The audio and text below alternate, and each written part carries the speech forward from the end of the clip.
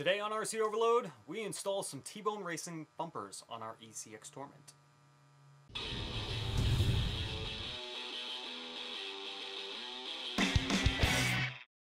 What's going on, guys? It's Matt from RC Overload, and welcome back to today's episode.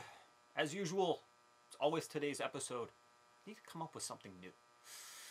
Anyways, we are working on the ECX Torment some more, and today we are adding some body protection, or chassis protection. However you want to view it, it's protection. Yes, protection. So what are we installing? We're installing some T-Bone Racing front and rear bumpers, which I think is going to be perfect for this truck, especially since we're making more of a bashing truck, like an everyday truck. Not a race style. It can still be used in a racetrack setup, but for the most part, these bumpers are going to be great, especially if you're just jumping in your backyard or you're launching it off of 30-foot cliffs or whatnot. These bumpers are going to be awesome for that versus the stock crappy plastic bumpers. So let's get into it, and we're going to start off with the front half today. Alright, so what do you get? You get a front bumper. Ooh. As well as a top support brace that'll get attached to the bumper and the top part of the ECX Torment, as well as they supplied some hardware. Ooh. Alright, so the first thing you're going to do is mount up the bumper using the 4 holes, the 4 screws that are on your chassis. First thing to do is take the old screws out because you're going to reuse them again. Alright, like I said, take those screws and now mount up your front bumper to the chassis. I usually install these in a kind of like a star pattern or cross pattern. That way everything sits evenly and flush. Don't get any crookedness out of it. And then once you've kind of got them a little bit finger tight, go through them all again and just give them a half a turn or so to tighten everything all up.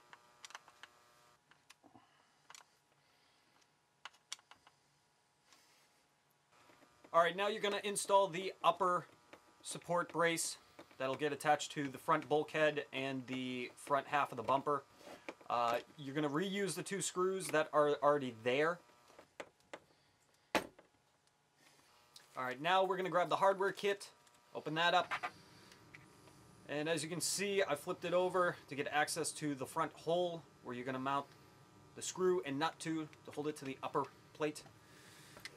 Put the screw through, flip it over, line it up. May take a little bit of bending, don't worry, these are a little bit flexible. Get the screw through, get the nut on, and tighten it down. Make sure it's nice and tight so there is no play in it. And as you can see, that's what the front bumper looks like. It's pretty sick looking, actually.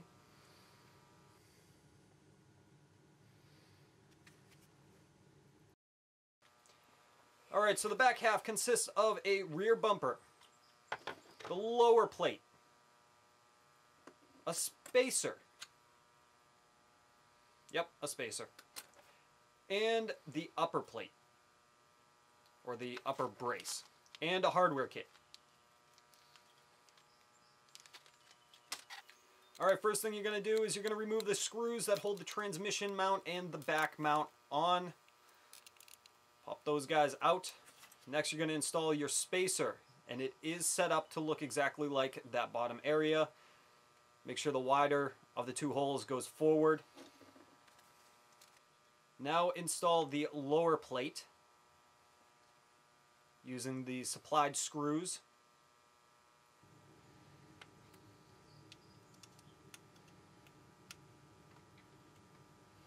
Make sure that's all nice and tight in there. Awesome, awesome. Now, as you guys can see here, I have removed the back half to the motor mount setup, just leaving that gray piece in there. You can leave them in or you can take them out. I found that it fits better with those side pieces off. It's totally up to you. It's not a big concern if you do take them off. Alright, there's still a lot of protection there for the motor, a lot of support there still, so that's your choice. Now, installing the upper plate.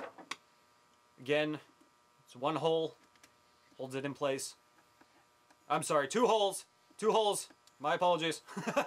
Two holes mount it using the supplied screws. Now we're going to attach the actual bumper piece itself. Line it up, make sure everything looks good. Should be. Everything was perfect on mine. Oop, sorry, my face is in there. I had to see. But now put your two screws in that hold the upper plate to the bumper.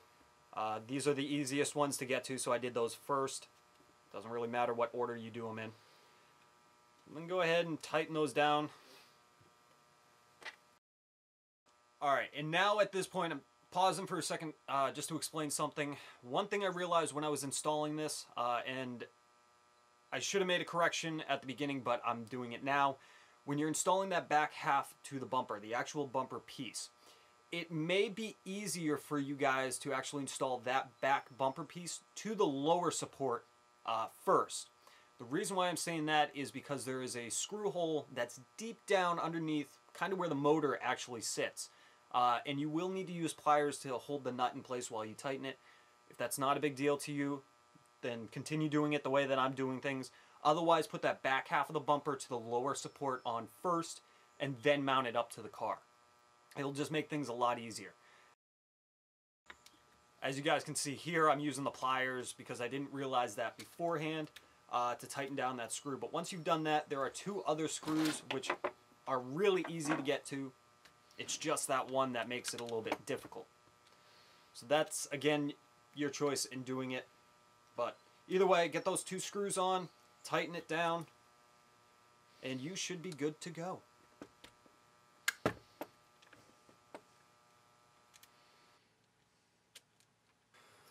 Alright, and that is the rear bumper.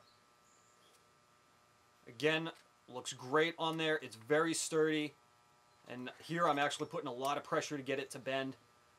So it should do very well as far as protection goes. And here is what the front and rear look like on the chassis. We'll do a 360 here to give you guys an idea. It actually looks great on there. Looks mean, looks tough. Looks like it'll actually do great as far as protection if I hit something or I roll it.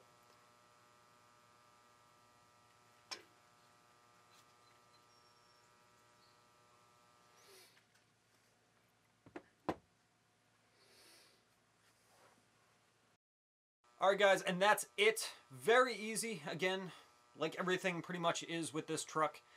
Like one of the main reasons why I wanted to do this truck and upgrade it in the first place was because of how easy it is to do everything on this, even upgrading stuff. But if you guys have any questions regarding installing the T-Bone Racing bumpers into the ECX Torment, as I always say, feel free to ask me in the comments.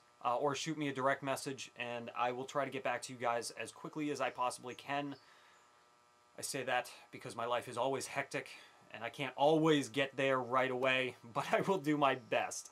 So that's it. Again, I think they're going to be fantastic on there. Next time, we are putting in some shocks, tires, and showing you the painted body that I had just finished painting up for this. And then we can put the electronics in, which I still gotta order up, actually. Wow, I just realized that. Huh. Anyways, alright guys, thanks so much for watching. Feel free to follow me on Facebook, Instagram, and Twitter, like usual. And until next time, guys, I'll see you next couple of days on the next RC Overload. Later, guys.